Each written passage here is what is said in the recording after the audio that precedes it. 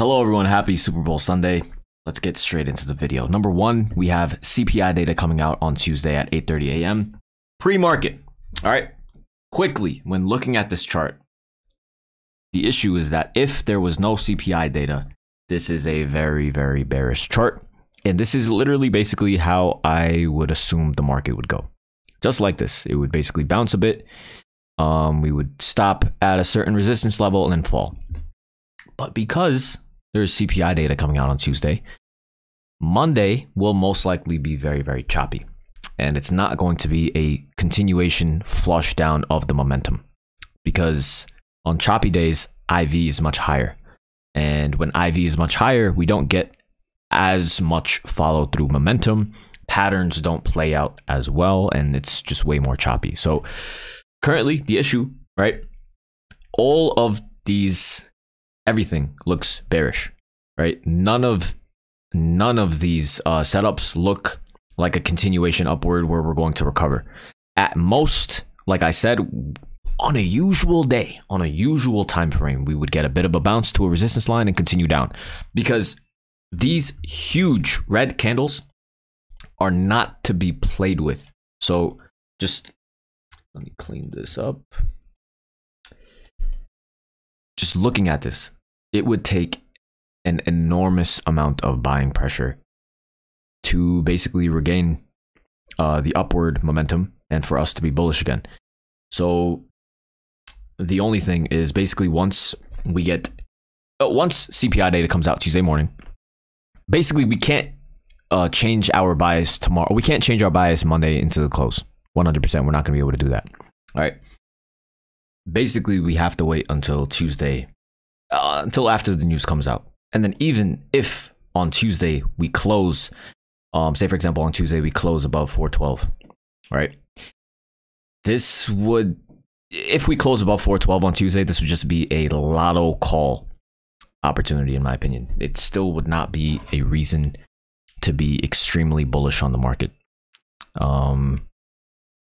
And that's basically it. I mean, it's very, very difficult for me to be extremely bullish on the market until we get like closes above these levels of resistance.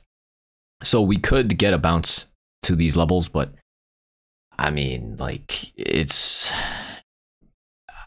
just the setup just looks very, very terrible. The only thing that can change this setup's terrible bearishness is good CPI data. And if CPI data is bullish and we get a close above 412, then it still is not a huge, strong reason to be very overly weighted long. It's still a reason to be in smaller longs, basically, because the market can still just reverse right back down after a fake green candle. Because at the moment, everyone is very, very greedy. Every single person is extremely bullish. Everything looks like there's a lot of bullishness in the market. We're in an uptrend. Every single time we've had an uptrend, there have been big drawdowns, and we haven't really gotten that yet. And I would be very, very shocked. I mean, the most, in my opinion, I think the most pain to retail investors would be a rip to 425 or up here, basically, and creating another leg up.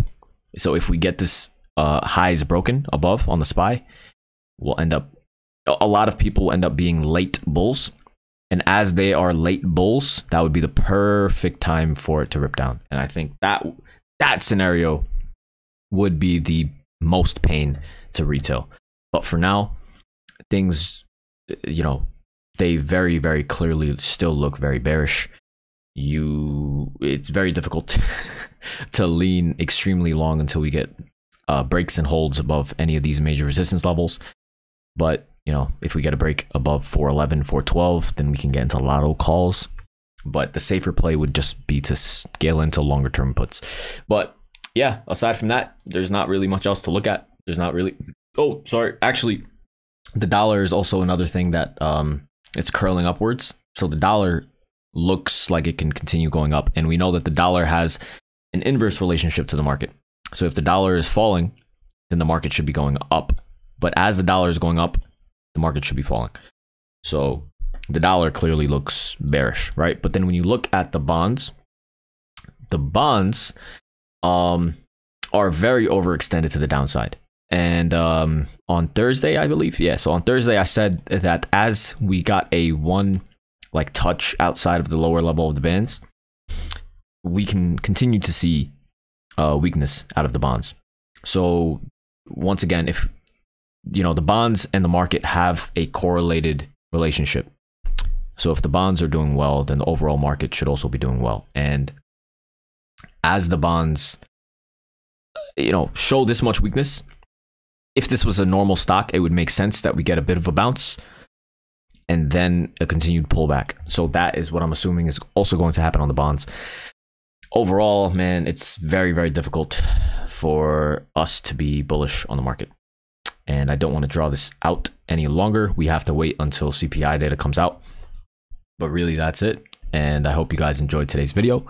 Make sure to like, comment, subscribe, do all that good stuff. And I will see you guys bright and early Monday morning. Thank you.